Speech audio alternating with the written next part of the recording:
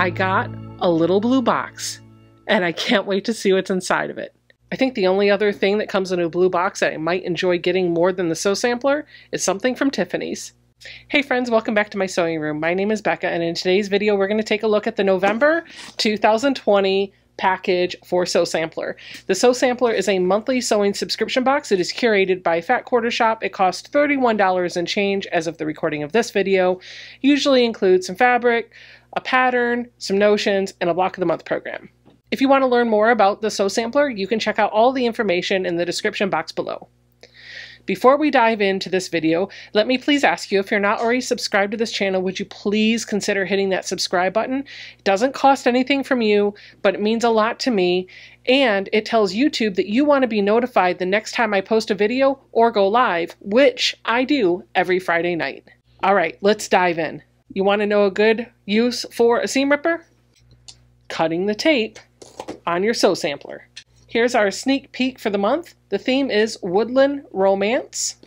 The back of these cards usually have a promo code that you can use for a special sale for Sew Sampler members. This month is no different. We have 15% off of jelly rolls. No, not that kind of jelly roll. The fabric jelly roll. You know, the fabric that's cut 2.5 inches by width of fabric and then all rolled into a little roll. That's a jelly roll. Okay. Oh, so cute.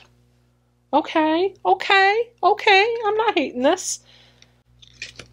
First up, we've got a little pamphlet that tells us about all the items that are in this month's box. And I'm cheating right now and looking. Haha, you can't stop me. The first thing that we have is called a bobbin boat. That's really kind of a cool name. This is a sewing notion by Dritz. This is what that sewing notion looks like. You can see it is actually U-shaped, and so you just put your bobbins in this little canal and keeps them all nice and tidy. This sewing notion retails for, let me consult my documentation. Yes, $4.48. The next item that we have is a little pair of mini duckbill scissors by Gypsy Quilter. Down here you can take a look at the scissors. They're kind of angled up a little bit to give you a flat surface to cut against your fabric so you can get those threads without cutting the fabric.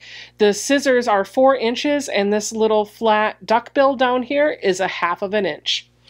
These scissors from the Gypsy Quilter retail for $14.98. And they're purple, so cute. These scissors I find are really good for cross stitch, embroidery, or applique because it lets you cut the threads that are close to your project without snipping your fabric. Cool. The next notion I both love and hate at the same time. I love it because I've been wanting to buy one of these for myself, but I hate it because it feels like it's almost too small to really use.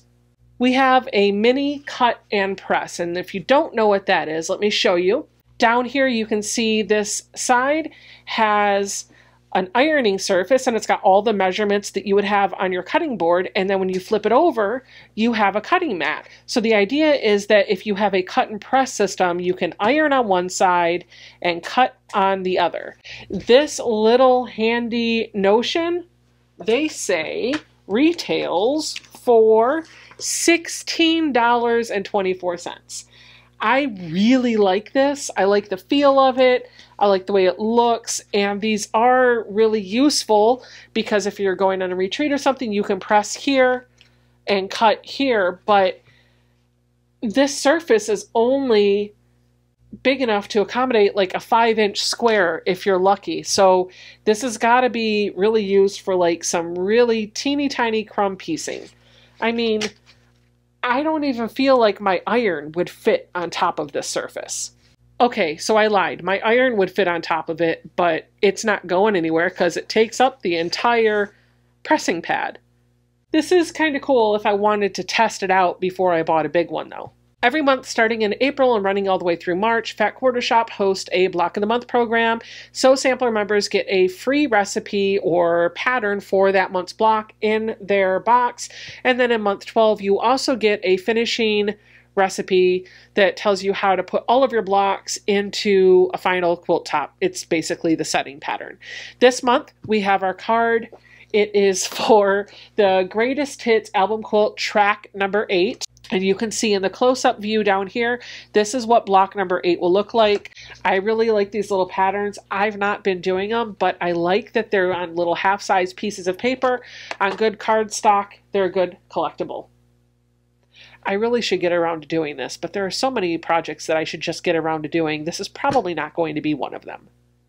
Oh yeah, I forgot to mention, if the block of the month is something that you actually want to do, you can participate. Each of these cards are available for sale on Fat Quarter Shop's website for $4.98. Our pattern this month is called Feelin' Pine. That's really kind of a fun name. This is exclusively for the November 2020 box, so you're not going to be able to buy this anywhere else, but the retail value on this pattern is $9.98. Taking a look at the pattern down here, this is what the quilt will actually look like, and on the back it's got 2 size options. The lap version will measure 54.5 inches by 64.5 inches, and the twin version will measure 74.5 by 84.5 inches. You can see the lap version here is going to need 1 junior jelly roll, while the twin version is going to need 2 junior jelly rolls or 1 full-size jelly roll. And our box would not be complete without some fabric. So to go with that pattern, we have a little bit of the fabric that we need to get this started. We still need to bring our background and our own binding, but they did give us a junior jelly roll for the lap size version of that quilt. The junior jelly roll that we got this month is featuring the Folktale line from Layla Boutique. I am not going to flip through every single piece in this jelly roll because it's just a little too hard to pull it apart and show you what it looks like. But here's what I will do. I'm going to go ahead and grab a snapshot from Fat Quarter Shop that shows you what all of the fabrics in this line or mini jelly roll look like, and I'm putting it up here on the screen for you right now so you can take a look at it.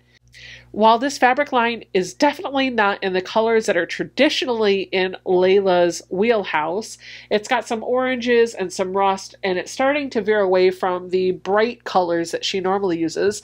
It's not horrible. This looks like Layla does fall, honestly, and I'm not hating it.